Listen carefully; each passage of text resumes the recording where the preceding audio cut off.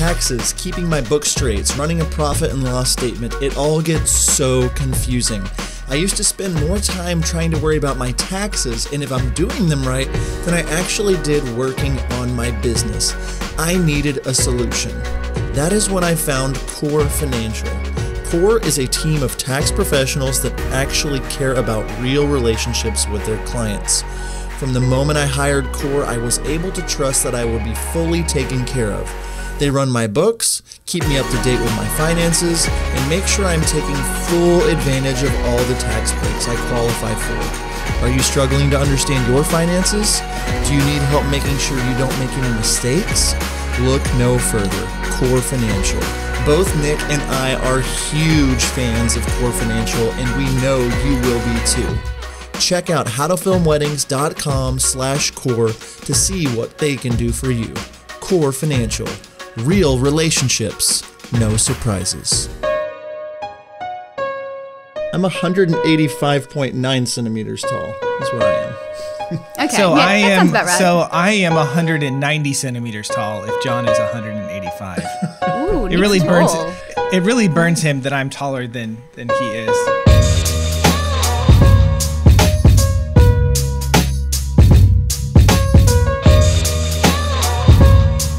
Hello and welcome to the How to Film Weddings podcast. My name is John Bunn, and today I'm joined by my best good buddy, Mr. Nick Miller. Nick, today's a good episode, but first, how are you? What's new?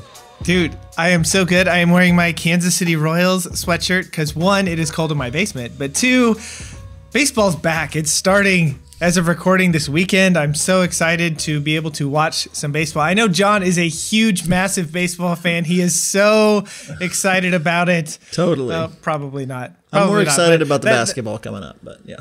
Yeah. Anyway, so that's a little what's going on in my world. I'm doing good. I'm trying to keep caught up on everything. But yeah, doing all right. Got a wedding this weekend, so yeah, that's what I'm up to. What about you over there? I'm off this weekend. No, I do have a wedding this weekend. I was thinking that I was off this weekend and had one the next, but I do have one this weekend. So by the time this airs, I will have shot my last wedding for July, of course, but things are good. Life is good. I'm all caught up on my edits. Thank you, editor. I'm getting weddings out, and so everything is good in my world. Something exciting that's happening today, Nick. For the first time ever, we're having somebody on the podcast from down under, from Australia. Our first Australian. I don't know how to have an accent. I'm terrible at accents. Don't do that. I'm terrible at accents. I spent a lot of this episode just trying to convert centimeters to feet and pounds to kilograms. I didn't know what I was doing, but Natalie with the Auburn Hour, we had her on. I've been a big fan of her work, her brand for a while, and she stayed up super late. I think started recording her time at 10 p.m. so she could, we could start at 9 a.m. And we just had a good conversation about your brand, about, evolving over time. And we're really excited for you guys to check it out. So let's jump into this week's episode of the podcast. All right, well, thank you so much, Natalie, for being on the How to Film Weddings podcast, our first Australian to be on the show. Why don't you say hello, introduce yourself to How to Film Weddings. Woohoo! I'm so excited to be here. Thank you so much for having me. Definitely don't feel cool enough to be on this podcast, but thank you so much for asking me. I'm Natalie, and I run the Auburn Hour films over in little old Perth, Western Australia. Love it. So it's like, as we're recording, it's 9:15 in the morning our time, and it's 10:15 p.m. after today for you. So at the end of today for you. So thank you for coming on and being on here super late at night for you. Why don't you explain to everybody kind of your story and how you got into wedding filmmaking? Yeah. It was a little bit of a roundabout journey, probably. I studied film and TV at uni here in Perth, but it was more based around working as part of crews and that sort of thing, big film sets and whatnot. And then I graduated and I was like, like working in like the ultimate team student project throughout uni just kind of destroyed my love of group work. So I was like, I don't think I want to touch another camera for a little while, and just kind of like went off and just was working like casual jobs for ages, didn't really think about it. And then I just came across a photographer at some point, and he was like, hey, oh, you do video, do you want to come like film some behind the scenes stuff for us? And I was like, oh yeah, I mean, I guess so, why not? And that kind of got me more into fashion and like events and that sort of thing, which was awesome and made me feel really cool being behind the scenes. And I was like, oh my god, yeah, okay, my dreams are now to go to like film like Milan Fashion Week and behind the scenes at Chanel. But I pretty quickly realized that fashion doesn't really pay a lot of money, especially in Perth, Western Australia. But I was pretty determined not to do weddings, because only sellouts do weddings, of course. And I was just like, nah, weddings are so boring. The worst thing you could be doing. Like, there's no passion. And I think I'd worked a few weddings for somebody else that I knew in the industry at the time, just sort of second shooting. And at the time, it was all just tripods and sliders and gimbals. And I'm about like 160 centimeters. I don't know what that would be in feet, but I'm quite small. We don't either.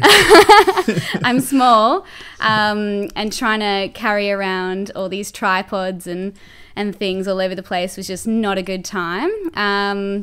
So I was like, nah, never doing weddings.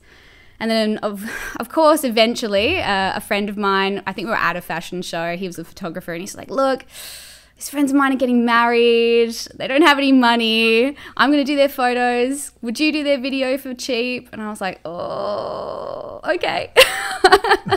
I was like, if it'll get me some money, then all right, maybe I'll give it a go. And at the time I was shooting, I just bought the A7S one. I think that had just come out. And so I hated tripods, and I discovered this thing. I thought it was so smart. I was like, oh, if you just slow everything down to 25%, you actually don't need a tripod because it's totally stable at 25%. And so there's this entire phase. I think I've made all the videos that were on Vimeo at this point in my career private now.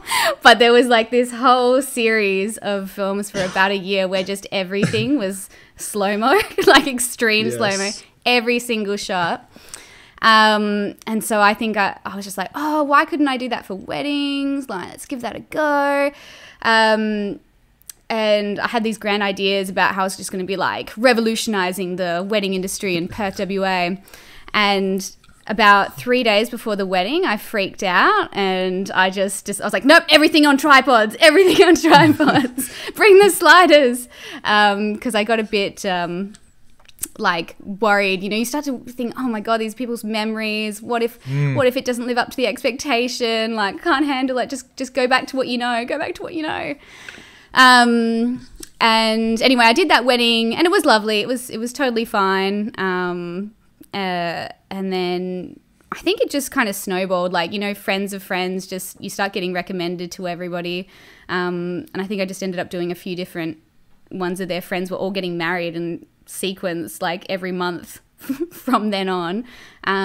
So I just started doing more and more of them. And eventually I worked up the courage to shoot one of those weddings entirely handheld. And I did slow-mo every single frame of that video to 25% as well.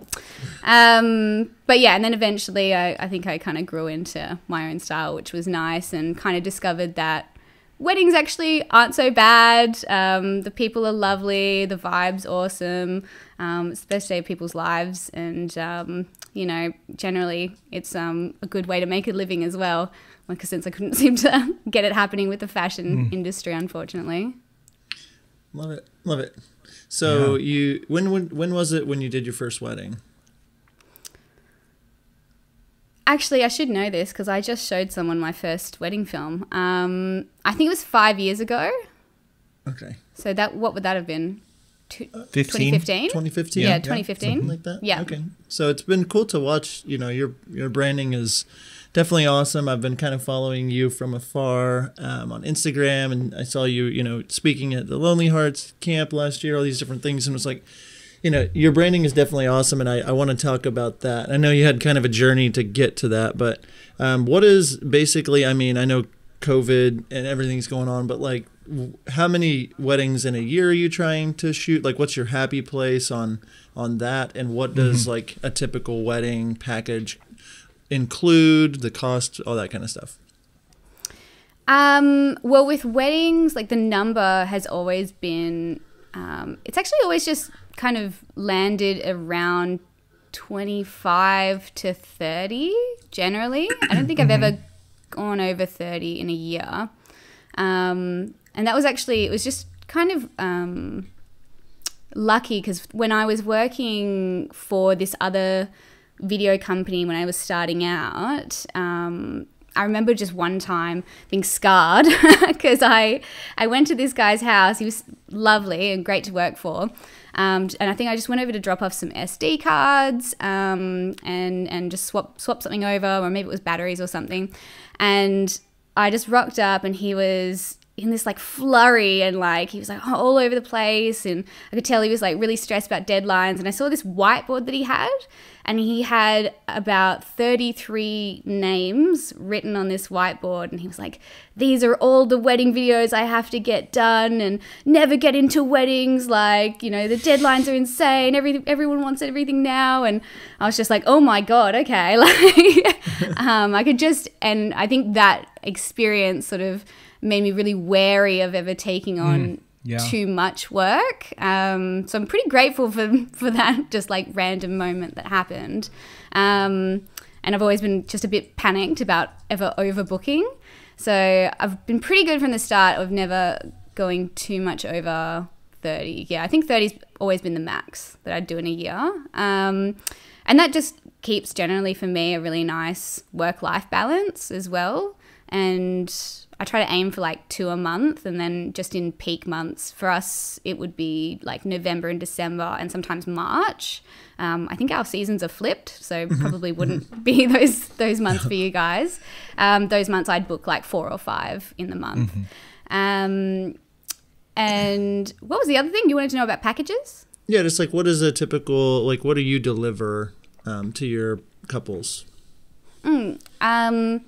Well, I've got a series of different packages, and it's all based around the short film that I offer in each package. So my smallest package is just a 3 to 4 minute music video. My middle package, which most people end up booking's a 4 to 5 minute, I call it a short story, and it's just got the, you know, like bits of vows and speeches over the top. And then I've got a longer version of that, which is a 6 to 8 minute video, which is the speeches and the vows over the top as well. And I do raw edits with everything, which is, I do like, it's kind of my first round of like picking shots out of the timeline and going like, yep, these are all the like good bits from the day, throw it all together, throw a color grade on it, and then export and blend the audio just to make it like a little bit watchable, which came about just from doing a friend's wedding and then kind of realizing that while as a videographer I probably don't value the raw sort of edit in and of itself. I think if I was the bride and groom, I think I would value that just for the ability to watch back and just see your friends. For sure. In all these shots that like I would have just overlooked, going like, oh no, it's the same as this other shot, but it looked prettier over here, but it only had 2 of their friends, whereas like all the other shots had the rest of them. I've been kind of trying to phase out ceremony edits for a long time, and I've been pretty successful at it this past year, which I was happy about. So I don't actually offer ceremony edits with anything anymore unless people specifically add it on, and I don't usually encourage that because I don't like doing them. But speeches edits will come with all the 2 packages that have the speeches overlaid, and I do vows with them as well. Nice. Yeah.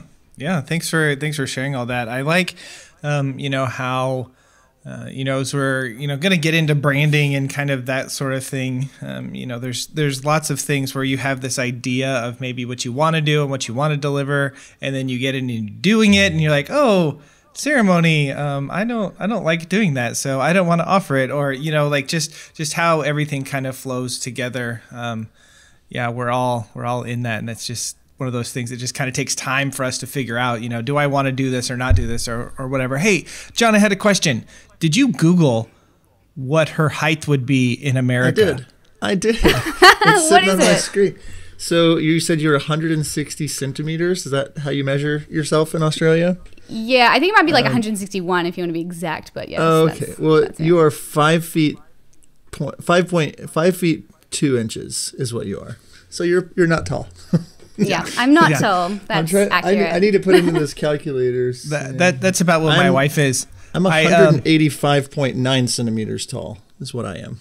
Okay, so that sounds about right. So I am 190 centimeters tall. If John is 185, Ooh, it really tall. It really burns him that I'm taller than he is. Because you're actually probably closer to 188. So just or 192. Sure, math, whatever. Anyway, so I was sitting here. Now I figured this out, but a uni. When you said uni, you meant university, right? Like school, yeah. right? Okay. Yeah. Do you guys have that, or is it college? Or we call it college. We call it college. We do call it university, but we don't call it the uni or. That's a uniform. Basketball jersey is a uni. A uni is definitely not. It's like university. Yeah, got it. So my question that I had was how are Australian weddings different than American weddings? But I don't know if you really can answer that because you're Australian. I can because. I've done one American wedding. Okay. It was for a US couple in Mexico. And then also just based on watching American videos, I can tell that there's like certain differences. How fun is that? You're an Australian filmmaker going to Mexico to film an American wedding. Okay, anyways. I'm as shocked as you are. I couldn't believe they wanted me. I was like, really?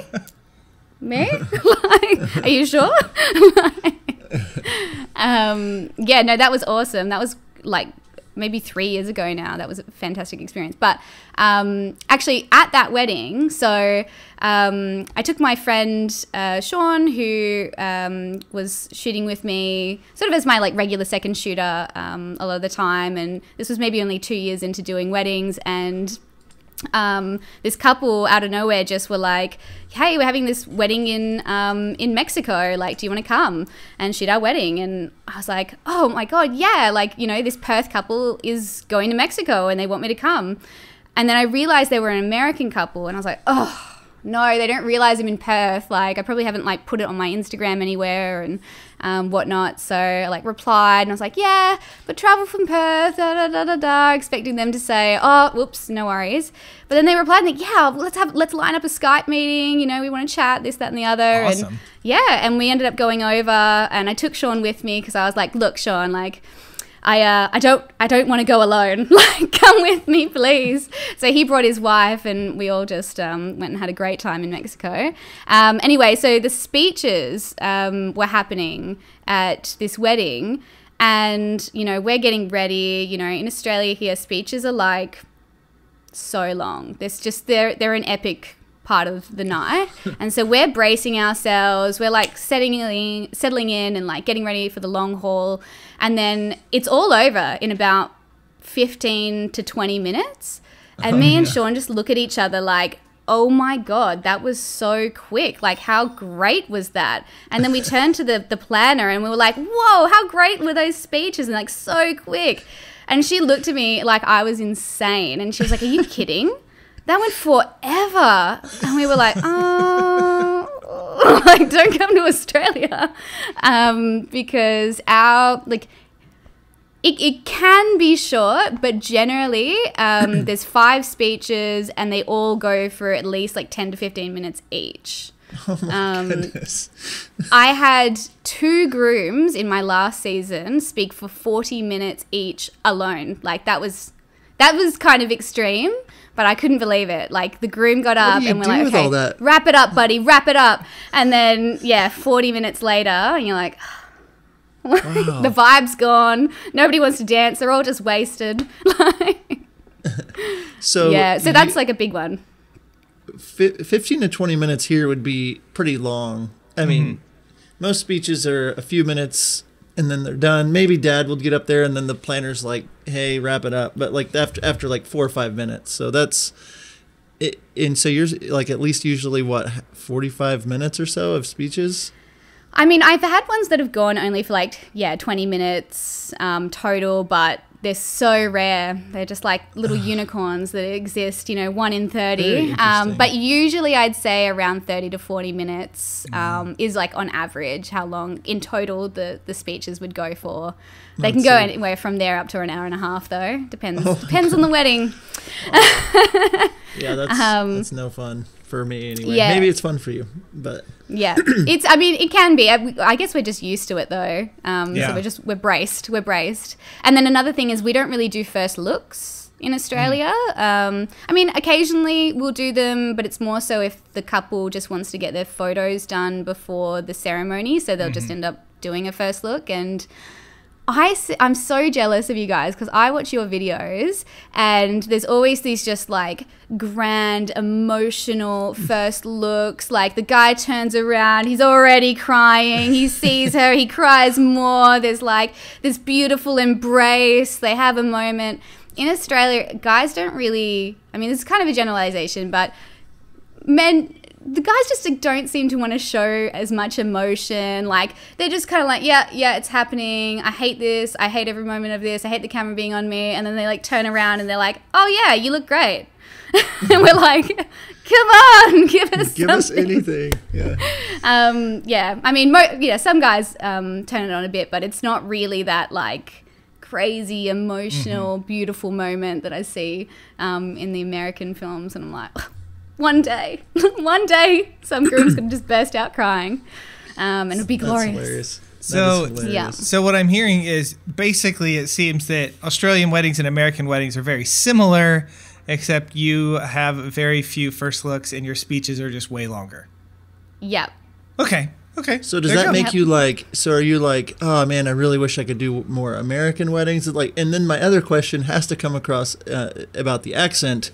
When you hear an American accent, do you think, oh my goodness, I love that accent. I wish I could have an American accent. Or do you like, cause that's exactly what I think when every time I hear an Australian accent, I'm like, oh, just read me anything. Tell me anything. So is it the same, but the opposite? How does that hit you? I love the American accent, but also we're so used to it. We're so used to hearing it from all the TV shows and everything. Honestly, when I hear an Australian TV show, the accent sounds so strong to me. I'm like, oh my God, do we sound like that? Is that what the Americans hear when we speak? But I don't know. I love American accents. I think they're so cool. We're cool to somebody. But I love Australian weddings. I have to say, I think we have the best weddings in the world. Yeah, sorry, guys. I respect it. Yeah. Okay, so you heard it here. Natalie said that American accents are the best accents, and Australian weddings are really cool. Did I say that? Yeah, I'm pretty sure. I am pretty sure that that's what you said. And we can talk a little bit more about cool accents, but more about branding and the stuff that you probably really want to hear about right after this break. Do you remember that wedding from a month ago? Yeah, like that one that you needed to start editing yesterday? But you also need to prep today for your wedding tomorrow, and you're leaving for your first vacation in forever on Monday. So what do? It seems that the only creative part of your edits are the excuses you're going to have to give your clients. We have the solution, Wedditor. Wedditor is a team of top wedding editors, project managers, and account coordinators that help us wedding filmmakers edit. They match the right editors with your style so you can spend your time where it matters most, on your business. Nick and I both use Wedditor, and we don't know how we would run our companies without them.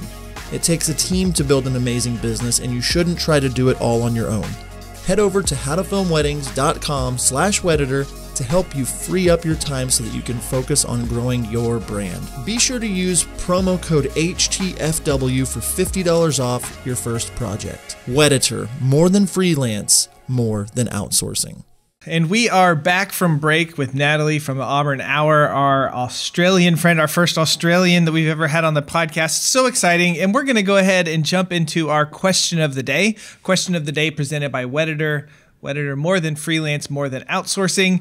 And Natalie, we want to get into, branding and kind of style and like that kind of stuff. So I want to ask you, what does style mean to you, and what does your brand mean to you? Like what are things that you're thinking about whenever you think about your style and your brand in your business?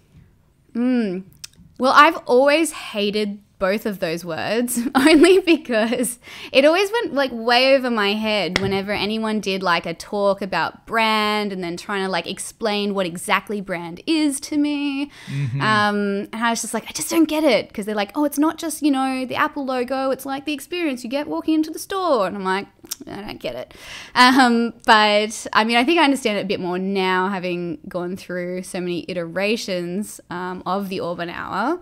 But I guess at the moment, what I kind of go for is, I guess, like an authentic but kind of elevated experience for my clients, where like my films themselves, I think I use like my like 3 words are like modern, natural, and romantic, which I think kind of holds true pretty much to what I'm going for like now, is just trying to capture those beautiful moments and let them play out and let them just be beautiful moments without having to like throw in all these crazy edits and stuff, and just have things be a little bit more timeless, and make things maybe more with a client in mind than with a videographer in mind.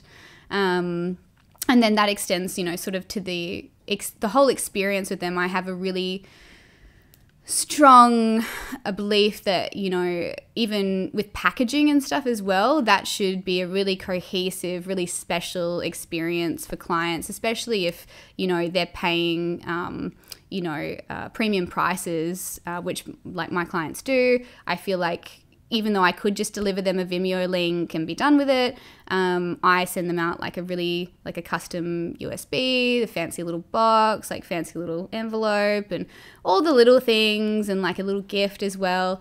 And I think that's just really something that's important for me that I give to the client, especially because video is not really a tangible thing like photos. It's harder to kind of feel what you're getting if you don't have some kind of tangible thing at the end of it. And I just trying to carry that through, like the whole experience is just making sure that clients feel valued, and they feel the value of what, we're providing for them as well. Yeah, I like what you said about your packaging is even like a special experience for them, or like, I think one thing that I've noticed, especially with like the way that you've branded it's like it seems over the last year or so there's been like it's evolving. It seems like it's always kind of changing and getting, better and more you. And I think that the words branding or style or like, but if someone's out there listening and they're kind of in this position where they're like trying to find themselves, kind of how has your style evolved? What advice would you have for somebody that is trying to find themselves and their feel and their look and all that stuff? Yeah, well, I mean, I guess to put in context, I started out, I guess, 5 years ago with the dream to be a destination wedding videographer while simultaneously doing rock and roll backyard wedding leather jacket wearing brides weddings. And yes. I was very interested in lens flares and Super 8 little film like effects, which it could not be more different to what I do now. And I guess It's really hard when you're starting out because you just have no idea what you actually like making. And I think for me, a huge learning curve came when I realized what I enjoyed watching from other people and what I was consuming, going, this is incredible. This is incredible wedding filmmaking. Wasn't necessarily what I enjoyed making as a wedding filmmaker. And that was just like a massive turning point where my brand just got so much stronger. I could feel there was like a shift. Clients were coming to me so much more, wanting me, not just wanting a videographer. They wanted one of my films. And that was just because I think I was just discovering that authenticity and kind of what I was really enjoying making. And it was just so much more of myself rather than me trying to emulate somebody else or emulate, or like, sort of imitate somebody else's style because I couldn't figure out what I wanted to do. For example, I think when I first started out, I'd actually, in Perth, everything was really traditional still. Perth's actually the most isolated city in the world. I don't know if you guys know that. But we're literally like the furthest city from any other city. So we kind of just tend to be a bit insular in that way, and things don't come to us quickly. We still don't have a Starbucks, guys. And Melbourne has a Starbucks. We don't have a Starbucks. But yeah, so everything, when I started doing weddings, it was just, gimbals, sliders, tripods and everything. So that's my idea of what wedding filmmaking was. And then somehow I must have just seen some stuff from literally just over east in Melbourne. I think the first one I ever saw was Light Noise Films. They're two girls, Bree and Brooke, who did these really cool handheld, they did these, little Super 8 effects and the lens flares and stuff. They did it way better than what I ever did. And they had this awesome color grade, and it was fun and it was fresh, and it was these really quirky, modern, stylish couples. And I was like, what the pff? Like, and you just go like, that's insane.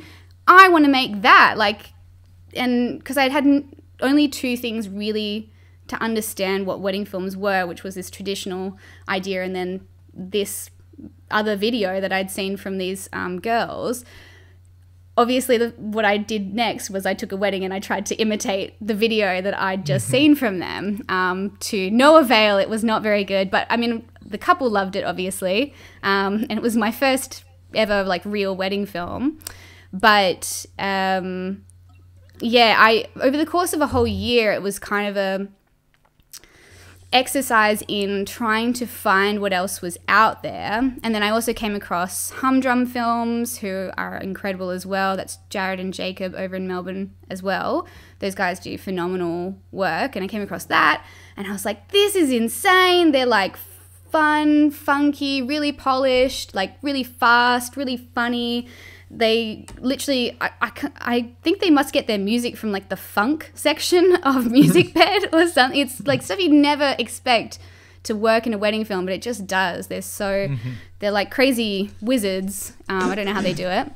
But yeah, and so then it became like, okay, well, I'm going to make those kind of films. So I tried really hard to just imitate what I was seeing, because that's kind of part of how I learn as well, is through, like imitation. And they just got to a point where I finished this film and it was just so much work, and I was really happy with how it looked, and I had 3 different music tracks and it went for like 8 minutes and it was fast, and like it really had that vibe that I was trying to go for. And I just was like, wow, I really hated doing that whole thing. Like, I hated finding that much music to go in one wedding film. I hated like throwing in like 17 different sections of, story to go together, even though it was epic in the end. It just was so much work, and it's not really how I wanted to keep going. And so that, I think, was that little turning point for me, where I was like, actually, just because I love watching these films by these guys doesn't actually mean that I have to make those kinds of films. Yeah. And I understand why people imitate, because obviously that's what I did, you know, when I started out. But it just doesn't really get you anywhere. It doesn't get you noticed, because you just end up being a budget version of somebody else being amazing. And also, it's really hard to imagine something that doesn't already exist. You know, like everyone just says, create your own style, make something unique. But you're like, how do I? You know, it's like trying to think of a color that doesn't exist yet. You're kind of like, what does that look like? And that's sort of what it felt like for a while. But I think those sorts of things just come through trying different things, and also trying to take things that you like, steal ideas from people. Don't steal like an entire like styles. Take little parts that you like from different people's styles, and then try to mesh them into like your own kind of Frankenstein creation that you can make pretty in the end with your branding. And that's sort of what I tried to do more of, was just kind of like, okay, well, why don't I like that? Like, why don't I like making those kinds of things? What would make me happier? And I was like, what would make me happier? Okay, way less editing would make me happier. And I was like, okay, well, how do I do that? And I was like, well, you know, try to let things play out. I actually remember watching it was an online workshop Story and Heart were doing with 31 Films. I can't remember the names of the guys who run that, but they were super cool. And I remember watching that. Yes, Aaron Thorpe. Yep. And I remember watching that. I've watched that so many times. If that's still available, I'd totally recommend buying that. I think it was like $199 or something. Like, that was so good for me. But there was this bit where it might have been Aaron said, yeah, in the edit, like we don't like being letting the music define when we change shots. You know, we don't cut to a beat. We let moments just play out, and the moment happens and it ends when it ends. I remember watching that and just going like, ugh, boring. Like, what? Because at that time, everything I did was cut to the beat. Like, every single shot was cut to every single beat of the music. And looking back now, it's just, I thought I was just a genius at the time, and then looking back, I'm like, oh my God, that's so erratic. And like, I'm just like, I don't even know what's happening. How did any clients enjoy this? Like, and, you know, I was throwing like dance footage in amongst prep footage, because I was like, you know what, to hell with it. Like, I'll just throw stuff wherever and we'll see what happens. And I'm not going to shoot details, because details are boring, and this, that, and the other. And luckily, like, no one ever complained about it. That was one thing as well that I think going in, I was always really clear with clients and managed their expectations really well. I was like, this is what I do. This is what I don't do. And so luckily, like, I never had any issues in that regard. But it's almost the total opposite now, where I'm like, no, I kind of want things to be a bit more chronological. I kind of want things to make sense. I want beautiful moments to have a chance to breathe. And, you know, I like details. I think they're really pretty. And I like pretty shots, even if it's not like this incredible moment. Like, it's fine to just have a shot of some gorgeous shoes and some beautiful rings. People pay money for those, and you know, they're just as important as beautiful moments between people as well in the day. And I guess I wouldn't necessarily put like a detail shot in place of a beautiful moment if I didn't have the time, but I definitely think it's worthwhile to include those sorts of things. Yeah, definitely. And I also found it kind of interesting, as I've always, not through any like foresight, but I've actually always just kind of stayed ahead of the trends that happened within Perth. I don't know if you guys if you have the same kind of like waves of style changing over in America. Yeah, it definitely does. Yeah. And I've followed some of those trends too. You know, you try to jump on and it's like, oh, I'm going to do this now. I'm going to do that. And like, it always turns out like, you're like, you always kind of come back to, you know, who you are, hopefully, and like maybe steal some things. But yeah, there's definitely a lot of trends. Yeah. And I guess we had that here. And so that was like when I started out, I said it was very traditional. Everyone's websites were really clean, white. The terminology was all like we, our business, like our company, you know, this sense of like we've got a big team and kind of almost like a bit corporate, you know. It felt a little bit stale to me. So when I was like doing my anti-wedding wedding films, I was like, no, I'm gonna be like personality, this is me, candid, fly on the wall, like totally natural, you'll leave being best friends with me, like just like so all over the place. And that was good, but that, again, looking back, that wasn't really what I wanted per se. Like I don't really not in a bad way, but I don't really want to be like best friends with my clients. Like I want them to, also for them, like I want them to feel like, you know, we have a really great, you know, friendly, approachable relationship, but they don't necessarily need to worry about my feelings, you know, because I'm like a best friend to them. So in some ways having like healthy client boundaries, and also like with the style evolution as well, that kind of took off. So everyone started doing these like candid, natural, God, what was the word? Everyone kept using candid, and handcrafted was a word that just went around everyone's websites.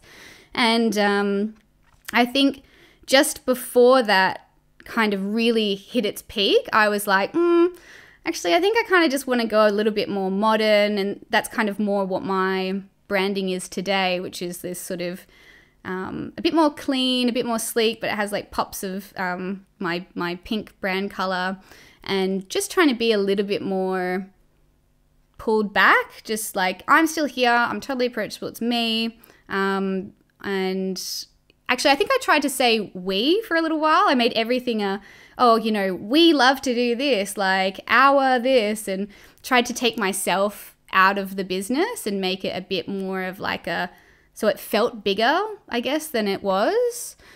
And then now I'm sort of trying to bring that back to actually, it's okay to just let people know it's just a person behind, like one person just sitting behind a computer doing everything. That doesn't change the quality of your films, you know. What I make is what I make, whether it is just me or whether there's like a team of 5 of us sitting in an office. And then also it cleared up a bit of confusion. I feel like a lot of people just thought there was like a lot of people. And I was like, no, it's just me. It's just me here. Yeah. And yeah, so there's just kind of like a few waves, and because I've always stayed ahead of it, and it was really just luck, and I think just getting tired of doing the same thing after a couple of years, I've been able to sort of stay relevant, I guess, or just like I found the value in being unique, you know, and not keeping with what everybody else was doing. And it was just through luck, but it really showed me that if you are unique and you just do something that's different, you'll find your people, and you won't have to like fight with everybody else in your community for the couples, because your couple's going to find you, you know, and the couples that want your work aren't going to want what they do. Definitely. So that was pretty valuable, and I think that's honestly been why my business has done so well, is just because I've always just been a little bit different to what everyone else is doing. And I mean, it's a natural thing, I guess, in any environment for eventually, same as what I did when I started, you know, people see your films and then they just try to emulate it, or they really like it. So of course they're like, oh, you know, okay, I want to make stuff like that as well. And that's just about sort of innovating, but also just, you know, if you're staying true to yourself in your style and your version of filmmaking, no one's really ever going to compare to you. Right. So, you know, I try less and less. I don't really watch any wedding films anymore. I used to watch wedding films all the time. But inevitably, you kind of almost, you know, block your own creativity by doing that, because it's really hard to think of new things if all you're doing is watching other people's wedding films. Yeah. You know, and then you always kind of have that imposter syndrome as well, because you're just comparing your own work to everybody else's. And I've got like a friend, Dwayne, in Perth, and he just does like the best wedding films. He's so good. He rocks this style that I used to try to do. And I had to mute him on Instagram because I just couldn't stand seeing all of his beautiful wedding films come up, because every time they did, I was just like, oh, I'm a fraud. I'll never be as good as him. You know, but that's okay. Like, we're different people, we're different businesses. And as long as we're kind of both doing what we love and like have our styles, you know, we're both going to be totally fine and get plenty of business. Yeah. I really appreciate all of the things that you said there. And a couple of things that were sticking out to me. One is, you know, how you took a lot of time to really kind of figure out your style, and you tried different things, and you had the self-awareness to know that just because I'm really drawn to these, like watching them, that doesn't mean that I like creating them, you know. And I think there's some people that might not like have that self-awareness, you know, to realize that kind of thing. I know in our business before we became Wild Oak Films, I was Nick Miller Films, and our kind of second or third iteration of our logo, you know, I thought I wanted to do more higher end ballroom, you know, kind of more fancy weddings. And we had this logo that I would have compared it to like a, you know, a premium hotel kind of logo, you know, just with the look and feel of it. And then I started doing that for a bit, and I was like, this isn't like, I don't like this. And so, you know, we learned that about ourselves. And so we shifted, and so we changed. And, you know, now we are what we are today. But, you know, there's all these steps and all these building blocks to get there. I love what you said about, you know, if I'm just copying someone else, I'm just a budget version of them, because you're just ripping them off. You're not doing your own thing. So much great stuff. Thank you, Natalie, for sharing all of that stuff. We do have some few more questions that we want to get to, talking about, you know, your clients and their experience, and we will get to that after this break. Are you tired of just sending a link to your couples when you are done with their film? Do you want to deliver something they can actually see and feel? We are so excited to tell you about Photo Flash Drive. Photo Flash Drive's Playbook video player is a game changer for you and your clients. Live memories in storybook form. Take your delivery experience to the next level with your couples. Photo Flash Drive's storybook is packed with features: a customizable cover, beautiful video quality, easy drag and drop file load, and up to 32 gigabytes in storage. Not only that, you can upload multiple videos to your player so the couple can watch all of their videos in one place. Watch your couple's jaws drop as they open the book and are able to relive the day. The video playbook is a great way to sell additional items to your couple, a great way to offer the full branding experience, and a great way to leave an impression. And do we have a deal for you? Use promo code HTFW30 for 30% off all Playbook video players. Just head over to howtofilmweddings.com/photoflashdrive to see all of the details. We know the time suck that is searching for the perfect song for your wedding film.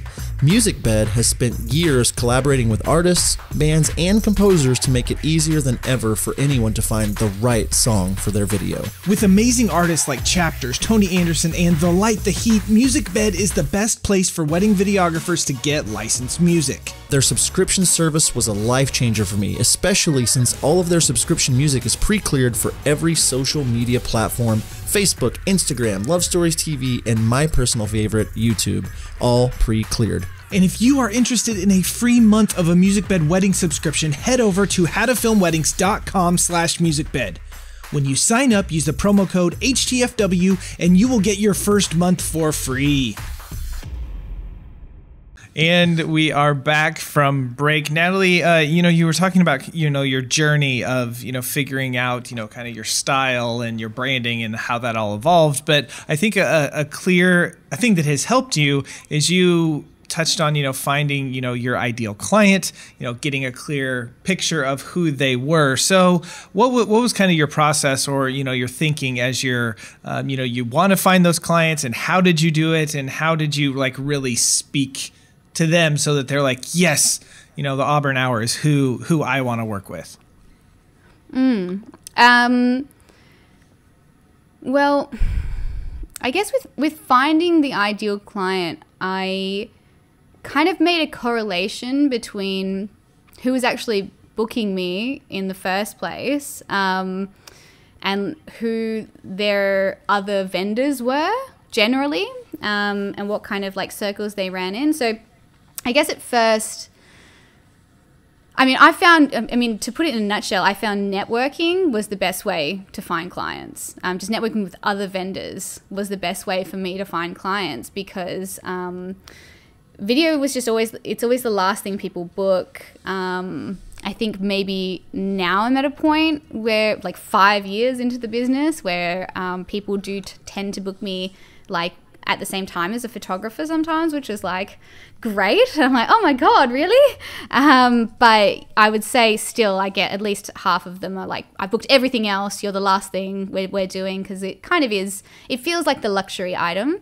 But so when I started out initially, I actually don't know where I found the balls to do this, but I just emailed all the photographers that I thought did really great work and was like, hi, I'm Natalie and I'm new and I do wedding videos, and here's an example of something I do. And if you have a really cool client, like maybe you can recommend me and I can give them like 10% off and I can give you a commission or something. And this is all stuff like, I don't know about you, if in America it's maybe common, but nobody does that in Australia, and they kind of think you're a bit weird if you try to like take a commission or you offer commissions and stuff like that. It's not really something we do here. And I also was just like, yeah, and if you just want to chat, or if you'd be free for a coffee, I'd love to buy you a coffee. And surprisingly, and I actually sent that to a bunch of stylists as well, but I actually, just for the record, I put in a lot of effort to those emails. There was like a copy paste element, but there was a whole section where I went through and I found their names, because you can always find the person's name somewhere on their website, and that goes a long way. I will delete an email if it's like, hi, the Auburn Hour. I'm like, my name is literally on the about page. Like, all you had to do was click the about page. And I also just wrote something about, like, I went to their website and I would look and be like, something you said on your about me page or your style page or whatever page really spoke to me. And, it was this line. I think, we're really similar and we have sort of similar taste in clients. Or I think your clients would really like me as well, this, that, and the other. And I also really love this specific wedding that you did. I love this, and that about it. And it's just to show that you are not just sending a copy-paste email, because people know, they can tell when you're sending a copy-paste email, and they don't really appreciate it, because a lot of the people that you might be emailing are like veterans in the industry, and they get emailed all day, every day, and the last thing they want to do is answer another email from like a newbie where like they've put in zero effort and just copy and pasting it to like 10 people. So if you're going to do that, I would say that's a great idea, but just try to be genuine as you can in those interactions. And yeah, shockingly, I think everyone except one photographer replied to me and was like, yeah, okay, like, you sound lovely, like, come in for a coffee, I'm free this and that time. And so I met up with 3 stylists, and I think it was 2 or 3 photographers, and they were all so lovely. It was like, I was just like, the wedding industry is like so easy, like, which I honestly don't know how I managed to swing that, but yeah, they were really nice. We just chatted. I literally just bought them a coffee, went to their office, made a big effort, tried to just chat to them, and most people were really like, yeah, no, like, it's really great to know some good videographers or people doing something different. I think at the time I probably wouldn't have said I was good, but I was definitely trying to be different. And I had a great attitude. I can't, say enough for just having a great attitude. Someone's going to recommend you.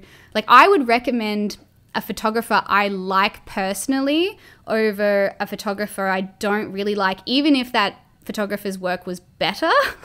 I would recommend the one I prefer working with, and you'll find that happens with all the vendors, really. And basically from there, those people just started recommending me, and that's how I found those clients initially.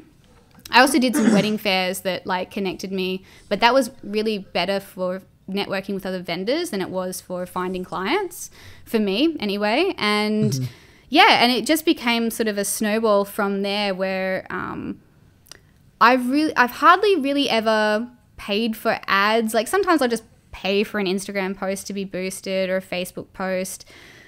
I don't know if those really work or not. I probably should like invest a bit more time into it. But honestly, it's literally been through recommendations, and then of course like clients recommending me, or like their sister who's getting married next year seeing the wedding film and finding me through that way. So it's all just building relationships, and I think that's especially important for videographers because like I said, we're pretty much the last thing people book. So if you're recommended by the florist and then by the celebrant and then by the stylist and then by the photographer, like of course they're gonna be like, oh, this person's like definitely on everyone's list, like this is great.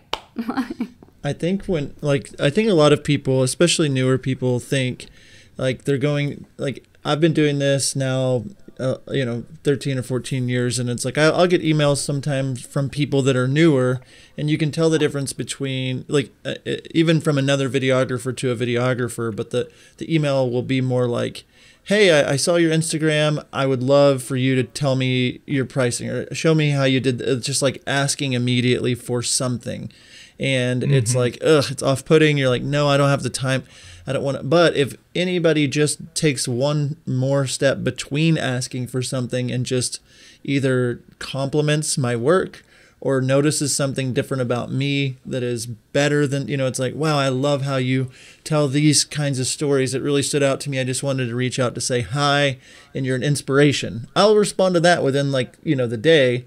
Be like, thanks so much, that's great. And if they respond back like, man, if you ever, like I'd love to learn from you, I'd love to, like just that little buffer and putting in, like you said, that little bit of work where you had some copy and paste portion of your email, but you went in, you looked at some of their stuff, you connected with them personally, and you didn't come across as spam. You came across as a person, and then you don't know what doors that will open up. And those doors being open have obviously shaped, your business and what you're doing. And then you do more weddings, and you get, referrals from different vendors that you really like. And then you get to be doing more of those kinds of weddings, and you get to, craft your style even more. And that is how all this works. So that was really cool. How you did that, and how I think people out there would think that that people will be way less receptive, but from what I've seen throughout the entire wedding industry, like people are, planners are a little bit harder to get connected with, but especially other creatives,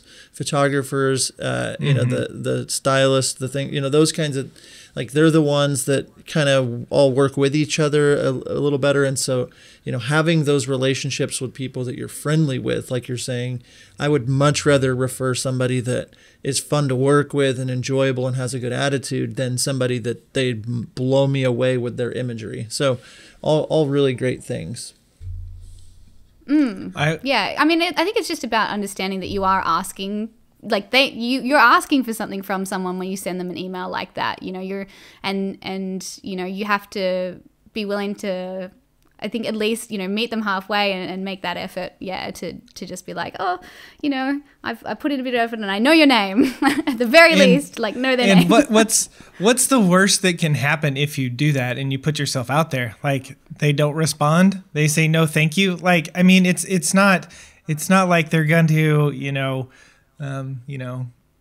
I don't know, curse you or say this person's awful or I mean it's the worst. And someone writing that email, it's very kind of scary and kind of daunting. But if you just put it, they might not have time, they might be busy, that kind of stuff. Then you just say, okay, hopefully in the future we can get to working together. But I mean, it's not like this horrible thing, to ask someone of this. You just need to be know that they might say yes, but they also might say no, and you just need to be okay with that. And that's like, I don't think if they don't respond, I'd say, be prepared for people not to respond. And that's not anything like negative against you. It would just be like, I know for me, sometimes I just don't get to those emails for a long time because I just don't have the time, and that's like a valid reason. And a lot of stylists, a lot of planners are just crazy busy. They barely have time to answer their own clients' emails, let alone, you know, someone essentially asking them for something as well. So I wouldn't really be disheartened by that. If anything, it's just important to even send that email, because you never know when someone's going to read that email, not have time to respond to you, but go, that person, okay, this, that, and they do this kind of thing. Okay, watch 5 seconds of that. Okay, got it. And then they have a client come in 2 months later and say, look, we just can't afford this person, but like, do you have anyone else you could recommend in this price bracket, yada, yada. And they kind of click and they go, there was that person that did email me. What was their name? Blah, blah, blah. And they'll look you up and they'll message you. There's been plenty of times I've had people message me like a few weeks or months later, not necessarily like immediately message me back. Yeah, and it all works together, and it's cool, you know, when you're talking about like this overarching theme of continually getting better and upgrading your brand and serving your ideal clients and working through this process. A lot of our podcasts leading up to this podcast, we've just been talking about your client experience and finding who you are as an artist, and all of that goes, you know, works so well with itself. And so like if you're out there listening and you're feeling like you're maybe an imposter, or you're, you know, it's like it's okay to find inspiration and emulate until you can learn, you know, what it is about your style that you want to use. And as you're growing your brand, you know, evolving is part of what we do. You know, nobody, I would say, is just like has arrived in the wedding video industry. The people that, you know, you look up to, they're all like, man, how can I do better or get better, or how can I evolve? So, you know, that whole conversation for me is always really exciting to see, you know, where you've come from, what, you know, in 5 years of time, what you're able to accomplish. So yeah, it's very cool to see that happening in the community, and it being, you know, I think back to 2007 when I started, and like this kind of information wasn't out there. It wasn't accessible. You couldn't really jump on and see other people's work or be inspired by workshops. It just wasn't happening. So it's super cool you took the time to be on. I really appreciate it. Thanks. Yeah, no worries. I mean, I think another kind of thing as you were talking, I was kind of like, another important thing I learn't as well is just kind of a spin on that, which is like, don't be afraid to sort of, you know, essentially quit something that you, or like pivot and kind of go, actually, this whole thing that I've been working towards isn't actually what I thought I wanted, you know, and maybe I'm going to just like go in a different direction. I think a lot of people put so much stock in, oh, I've already come this far and I've already done all the branding and I've already done this and that and the other. But it's going to serve you so much better to just, you know, cut your losses and say like, actually, nah, like, and, you know, it's not about quitting something because it's hard. It's about quitting something because it sucks and it's not something you enjoy, and moving on to the thing that does bring you joy. Because especially if you want to be doing this for like, you know, 10, 20, 30 years, you know, what's the point if you're not enjoying it? That's really good. That's really good. And actually as well, did you ask me for my price range earlier? I just realized I don't think yes, maybe, yes. Okay. I did. Yeah, because that was I was just thinking that because of like where you come from and then where you get to. And yeah. Well, I guess now I charge between 4.5 is sort of like my base package, up to 9.5 is my top package, and that's Australian dollars. And then I actually recently just did my personal best of an $11,000 total package cost, which was kind of crazy, and it's not something it's sort of surreal, and you're just like, oh my god, really? What? And I mean, that would probably be like half of for you of what it is. You said it was how much? Australian. The most? The one I just sold? Yeah. 11. That is around 7,800 US. Yeah. So okay. I mean, that's nothing to. That's a good chunk of change. That's nice. That's nice there. I'd also say that I think as well, like $5,000 to an Australian couple, like me charging $5,000 to an Australian couple would probably be the same as you guys charging $5,000 to an American couple, like you know, like the equivalent to, like within the country would be sort of similar. But I started out charging, like my first 2 weddings were like $600 each. For the first 2, I was too afraid to up my prices, so I just kept doing them at $600 for a while, and then eventually I kind of just stuck in like a $3,500 to maybe $600 as my top for a little while, and that was like a really nice little sweet spot. And then I've just kind of slowly chipped away at like trying to get out, just pushing it, just seeing if people will book me if I keep going. And it's been great. And I think everyone's always afraid to increase their prices, and it can be different depending on what kind of couple you're looking for, but I guess that goes into the ideal client as well. Like I don't want to do heaps of weddings, so I need to charge a bit more, so who's going to pay for that, and it's really like doctors and lawyers, and people who can afford stylists can usually afford a videographer, or they want a videographer as well, and they have the means to bring me on board. So it's kind of just about being a little bit switched on with seeing sort of patterns, I guess, with what your ideal client would be booking, and then trying to get in that way. Yeah, and it evolves too, just like you're saying. I mean, your price, as you do more and more weddings, more and more how much you want to shoot more weddings. You don't want to shoot more weddings. If you like shooting 80 weddings a year, you can probably keep your prices lower if you only want to shoot 20. And so it all flows together. That's super cool. And I did ask you the price. I wasn't like, oh, she didn't tell us the price of what she did, but I appreciate you. Yeah, there was just something you said, and I was like, oh, whoops. I asked you like 4 questions, I think, so in one question. I do that sometimes. Nick gets on to me. I get on to Nick. We just do that. This is what we do. We ask like 12 questions in one, and then expect you to remember all of them.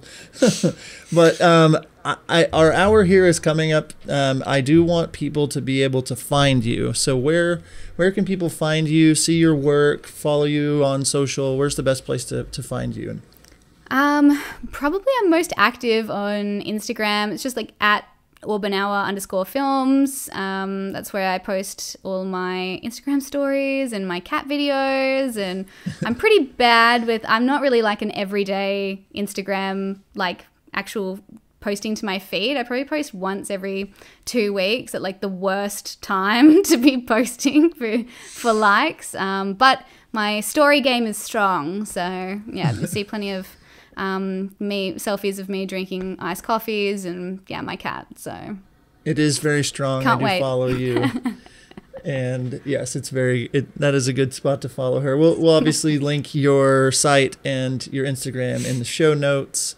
Thank you so much for taking the time. I know it's like late at night now. It's probably midnight. And so thanks for taking the time and hanging out with us. I know that our listeners are super pumped to have you on. So. Oh, thank you so much. It's been great. Awesome. Well, Natalie, thank you so much for coming on the podcast today. We really appreciate you taking the time. If you're listening out there, we want you to head over to howtofilmweddings.com. There you can purchase our posing guide. We have over 20 poses that John and I used at our weddings. We have video. We have a PDF that you can look at. It's going to be very helpful for you on your wedding days. That's over at howtofilmweddings.com. Again, thank you so much for listening. And until next time, we will see you. See ya.